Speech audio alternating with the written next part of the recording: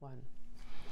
Hi everyone, I'm Christine Josty of Mail Something Pretty, and I have this really fun card to show you. It's called a Pinwheel Surprise. There's different card trends that's going around, so this one kind of happens to be going around now. I added a little element that says pull so that people know that you pull it and this opens. So when it opens up, you get a little surprise on the inside. So this one I stamped for Christmas. And so I'm going to show you how to make it. So just to show you a few things, because I'm using some new products. This is a new stamp set called Joy to You, and it's in the new mini catalog, the holiday catalog, that I can't really open up yet. I'm supposed to wait until September. But I can show you the cover and I can show you the products, so I think that's good enough. So I used this set, and I also used the new, I forget the name of it, Merry Bold and Bright paper. And what I liked about this paper was, yeah, it's Christmas. It's certainly bold and bright, but you could use this for a lot of things for non-Christmas. So certainly birthday strikes out at me. So it's all these fun, bright colors, which I like. Just show you all the patterns here, and those are all the patterns in the pack. So that's a fun pack of paper. All right, so I decided, a lot of people are making these a regular card, and they stamp a little something on the bottom, but because I put words on the inside of mine, I didn't really have any words, and I didn't have any Christmassy things to put on there, so I decided to make mine a square card, which I like square cards anyway, so that's what I did. So we're going to make a different color and a different pattern for this one. So I'm using, this one was shaded spruce, and that goes along with the color of the pack of the paper. And this one is Poppy Parade, so they use Poppy Parade instead of red, because at first I thought it was red, and when I looked at the colors on the listing, and did you know that, actually let me show you that. Did you know that underneath the names of the paper it tells you what the coordinating colors are, so that's really helpful. So it said use Poppy Parade, so I did that instead. All right, so what we need, so you need your card base, whatever side, if you're doing a standard size or a square card. And you need a 6x6 piece of patterned paper. And the patterned paper works better because it's a little bit lighter and easier to fold. And I'm going to score it 1.5 inches on all 4 sides. So that's one side, 2 sides. Make sure I'm straight here. 3 sides and 1 more. So it's easy scoring, whether you do it with your trimmer or if you do it with your scoreboard. And then you kind of decide which side you want to be on the inside. On that one I did the polka dots on the inside, and which side you kind of want the outside. So you are, let me put this back together, you are going to be able to see all patterns, and really you actually do kind of see the same size of the front versus the inside you see more of it. So I have to decide. I think I'll do the polka dots on the outside. So what I'm going to first do is cut off the squares, the 4 corners of that score mark. So you might not be able to see them on camera, but I can see them. And you can even save these if you want to make like a card that has little pieces of paper on them, or you can recycle them. Right now I'm saving mine, and I'll see what I come up with.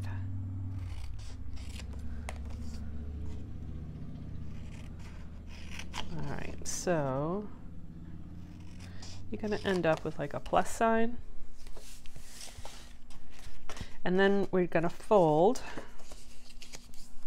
on all the score lines. Right now it doesn't matter which side goes up for the trees, because we'll arrange it once actually maybe I will decide. So that way is going up, so I'm going to have it turn over that way. So what I'm going to do, actually first, here's a little trick to make sure it all lines up. So see how that's not really going down? That means my cuts weren't so good. So then you might want to just go back and trim just a little bit so that it sits straight or closes straight. Yeah, I can see that with the score mark there's like that little bump. That's better. This one I'm going to trim just a little bit. All right, so that sits flat. Okay, so I'm going to look at it that way. And I'm going to fold. Let's see. I have to remember which way I did it. Yeah. I started with, the other thing is with it, you want paper that coordinates both inside and outside. This works okay. This one works better, I think. But it should work when you put the whole card together. I think it will come together. But you definitely want, some papers are not coordinating on both sides. All right, so you're just gonna fold this back, and then I'm gonna close this one, and I'm gonna fold this one back. Okay, I'm sure you get the idea. I'm just gonna rotate it because it's easier for me. Close that one, and then fold that one back. Just wanna make sure that you get good corners. And then this one, is that the fourth one? Yeah, that's the fourth one. All right. So then you have this one that's kind of left over. So that's the one that gets tucked in. And it makes your pinwheel. Isn't that cool? So then we'll put a little surprise message on the inside. So, oh, that didn't get scored. Just score that real quick. I'm doing that so I don't wreck the paper that was underneath of it. All right, and I also like my cards, my square cards, to open up that way because I think they sit better than this way. Sometimes they flop down. So I'm gonna hold my base that way. And then, there we go. I cut a few things already. I cut, look at those two together. They're beautiful. It's Poppy Parade and Lemon Lime Twist. Oh, I like that. So this will go, actually, let me close it. I'll go close it again. Hold on. I have to decide which one. I want my tuck to be over here. So I start that closed down. There we go. So this I'm going to glue on top of that. This is 3 1/4 by 3 1/4.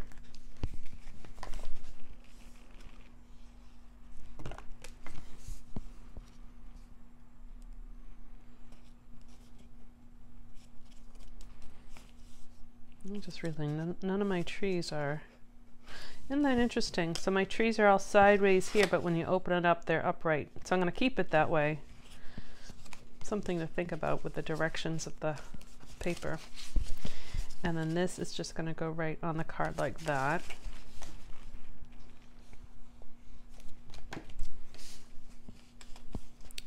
I thought about also embossing, like giving a little texture to this outside. I just didn't have the right, wasn't sure which embossing folder I wanted to use. So then I just decided to leave it plain, but you can do that if you think it's too plain. All right. So what we're going to do for the inside is, again, I'm using this stamp set. So I'm going to use this one, the May Your Christmas Be Merry and Bright. It's almost square. It's not exactly square. So I just, this is bigger than I want it to be, so I'm going to cut it. But I decided to use different colors just to kind of mimic kind of the papers. So I'm using Old Olive. These are Stampin' Right markers that I just love this technique. You just color right on the stamp. I personally think the red rubber stamps work better for this technique than the photopolymer.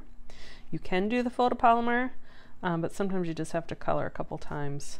It just doesn't hold the colors as well, I think.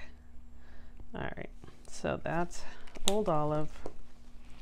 And I used, I didn't have, here, Oh, actually that's a different color.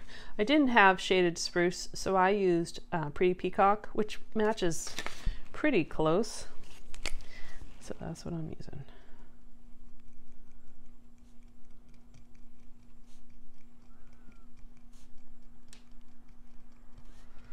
And then this is a great way, again, if you don't have all the ink pads, but you have some markers, it just lends your kind of color palette better.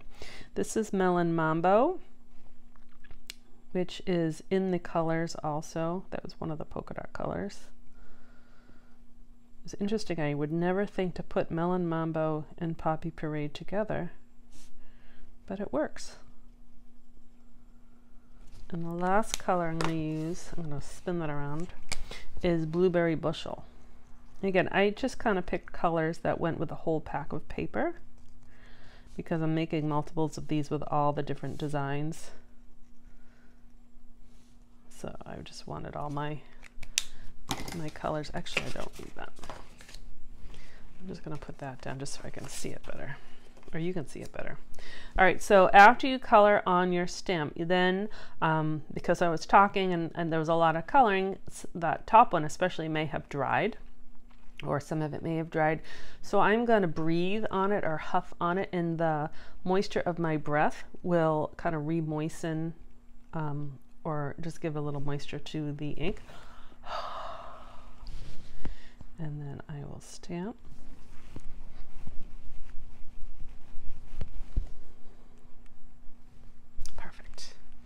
And then what I will do, this is my largest square of these stylish shapes, and then I'll just cut it out. Like I said, it's almost square. It's not exactly square. So I already cut one out. So that will pop right on the inside like that.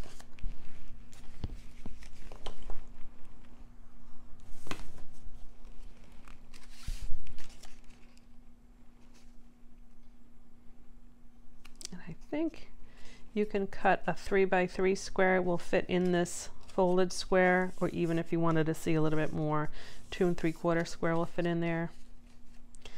All right, and so some people, I'll show you a couple options, are leaving it just like that, but I added this little pull tab because a non-crafting person might not know that there's something tucked inside, so I added that. These were the first ones that I did the mock-ups just to try it out. So these tabs right here, I left these ones kind of open. These ones I glued down and it still opens up, and these ones I left kind of up. So you can decide if you want to glue this down so that it's more flat, or if you want to leave them kind of up. And then I took this little, just trying to tag die cut. I want to show you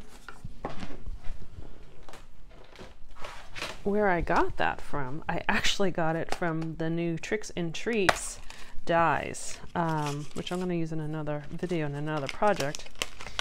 But, so I didn't set these up. You actually get 2 of these dies in this set, because you get a template to make a box or a little gift bag. I don't know where the second one is, but you get 2 of those and you get this box. Oh, there it is, which is really nice. So it's actually, even though it's a Halloween set, I'm going to be using it for a lot more than non-Halloween. You even get this is like a candy corn die, but you can use this like for all different shapes. So you can make a flower, so you can use them. Again, I try to get things that have more than one purpose. But anyways, just so you know where, oh, it disappeared, my little die came from.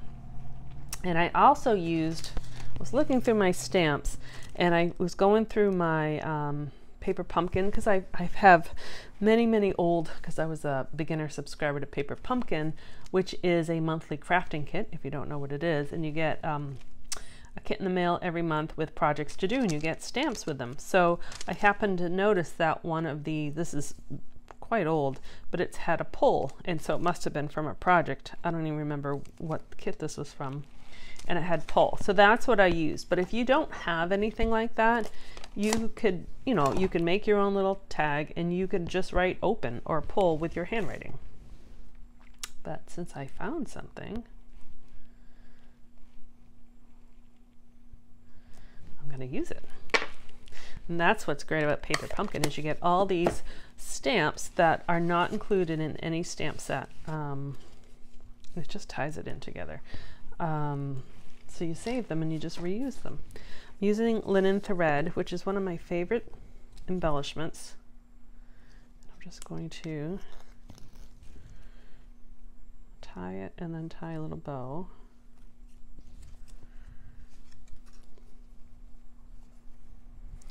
I love white string as well, but what's great about linen thread is it matches everything because it's neutral. You can make it fancy, you can make it rustic. It's just a great, great thing. All right, and what I'm going to do, I'm going to fuss with that, but I'm just going to use a dimensional to stick that on. So actually, I'm going to actually just stick the dimensional right there and then just pull it. So it's kind of like an arrow, but they can just lift this up and they'll see that there's something underneath. And on the inside, I just did an easy, just another square, and we'll just stamp Merry Christmas. I think this came from the new Polar Bear stamp set. I don't think I brought that up here. And then we'll just put that inside. And then, oh, look at what I did. I didn't put that on the wrong, well, luckily, that can probably come off. Ooh. I was looking at the tree in the right direction, but remember, it didn't go in the right direction. Whew. That was a quick save. All right, so that opens up. This will go in the right way. There we go. And there you go. So there's two versions. And again, if you wanted that glued down, you can. But I think this one helps because someone's going to grab their finger. I just think they're kind of fun, and you can do them for any reason. I'll definitely be making, I think, for Halloween. Especially, I figured we can put some of these faces on the inside, which would be fun. But anyways, that is how you make the surprise. What's it called again? I forget. The Pinwheel Surprise. So I hope you liked it. I'll be making more with this paper, which is fun and bright and happy too. So thank you very much for watching. I hope you liked it. Definitely let me know in the comments. If you do not receive my weekly emails, I suggest you might want to sign up, and you can do that at mailsomethingpretty.com/sign up, or just visit my website at mailsomethingpretty.com, and there's a sign up box right on the sidebar. So thank you very much. Have a wonderful day. Bye-bye.